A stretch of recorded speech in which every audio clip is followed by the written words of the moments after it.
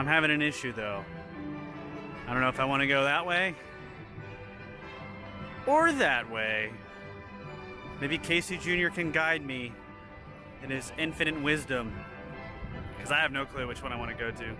Who knows how long I'll stay in here and figure it out. California adventure it is. Thanks, Casey. Good day, everyone. Brad here at Disneyland to do whatever we feel like doing. Don't really have much of an agenda. Just want to go explore, have some fun, and try and see what updates we can find. Let's go. Right here in the entrance, they have a time capsule. I don't think I ever paid this much attention. It's nice that they started it in 2012, though, after they got the park all, you know, fixed up and got rid of the bad stuff like Superstar Limo. 2037. Here comes Donald, being completely bombarded. Fist bump, Donald? Thank you. Have a good one. It's always a good way to start the day with a fist bump from Donald. Over here, there's some lot of lights going on. Same across on this side as well. But what were they used for? I know they had Pixar Parade. Is that what it was for? I don't know. Could you let me know if you know it, because I'm not sure why these lights were here. They've definitely got some building going on. And look at the green tarp right there. I don't think I've seen that before. I've always wondered if the second floor area of the Pacific Wharf, they're like offices or something. It just seems like too big of an area to be nothing, just a facade. And I've seen people walk up there before, cast members. It'd be kind of interesting to see. Summer is in full swing today, especially out here in Pixar Pier where there's not a lot of shade. In fact, I'm getting really thirsty. Maybe we could check out the Lamplight Lounge. What do you say, Luxo? Lamplight Lounge it is. Now I will say, anytime I've been here, they give you a number to text you back, and within a minute, you get the confirmation text. Maybe I'll get lucky today. Now, in case you didn't know, across from the Incredicoaster over at Lamplight Lounge, down there, underneath that section, is a special vault room. And that's the balcony you get. So you can actually, I think you need a certain amount of people in your party, but it's a special room you can eat in. And you come out on that balcony and watch the ride.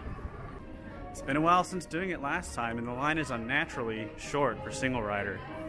This is Radiator Springs.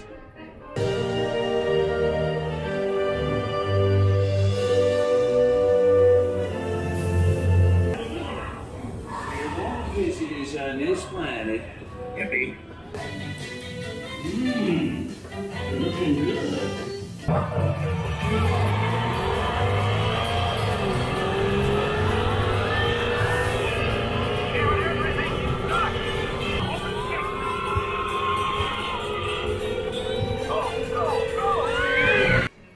All right, let's head over to the other side and check out what's going on in Disneyland Park. On the way over to Disneyland Park, I don't want to say these banners are new, but I have not noticed them. I like them as a Hatbox Ghost. I mean, they must be newer, but probably not since the last time I've been here. How neat would it be if you can go up there, just sit down and watch the crowds come into the park? Especially in the morning. I guess the closest thing you get is the rocking chairs further up Main Street. Did you ever notice there was a makeshift tree in the middle of this store? Because I didn't. Got some fancy new stuff here. Photo albums, license plates, and golden bottles. Are those lights at the bottom of the fountain here? They don't really much look like them. But they're arranged in a pattern that would look really cool if they were lit up at night. I've never been back here to check. No, I don't think I've been through the castle since they opened it. The banner, wow, yeah, I definitely haven't been up here because I would have noticed these nice, newer banners. Speaking of things I've never noticed, this mailbox here is themed differently because it's in Fantasyland. You'll see all the ones on Main Street, but this one looks a little bit different, but there's a skull there. But look, it's a hidden Mickey. I sure hope Forky didn't find his way in there. Just look how perfectly this is cut. It's just satisfying to look at how well done the landscaping is here. I've never seen anyone actually get that sword lifted up. I must say, this Galaxy's Edge sign looks really bad and out of place here in Fantasyland. Amongst everything else, this is not the best place to put it. It just really kind of throws off the mood for Fantasyland, because you still have plenty of ways to go before you even leave Fantasyland area. Just taking the kids to join the resistance. I know. Open sesame. See, that one works. That's one of my favorites coming out of Docking Bay 7. Little roaster guy's the best. Even though I've never been to Ronto Roasters. I feel like I'm being followed. Just a moment, young traveler. Maybe I'm crazy, but I feel like here in front of the Jolly Holiday, there was an information booth. It feels so empty out here. Like, was there something here? There must have been something here. If there was, if you know, please let me know, but I really think there was something here. Strange. Or at least like a wait time thing. There was... Huh. Yeah, I'm baffled. If you know, please let me know.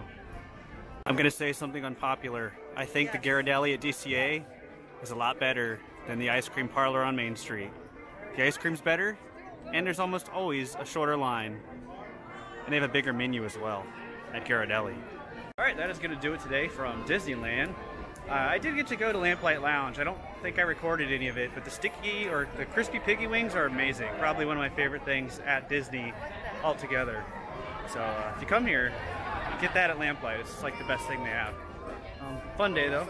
So that's gonna do it. As always, thank you all for watching, and I will see you next time.